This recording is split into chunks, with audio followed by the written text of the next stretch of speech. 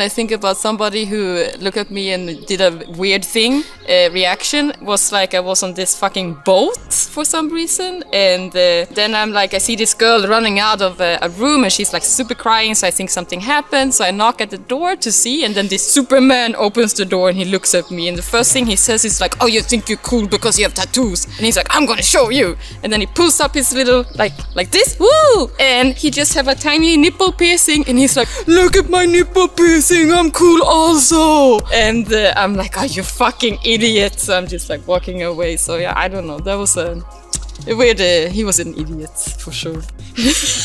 so to look as fucked up as I do, to probably, we started for maybe now around 10-11 years ago. Then I started my journey here in silence. So from 11 years ago we started with the body project, and now look at me, fucked up and happy.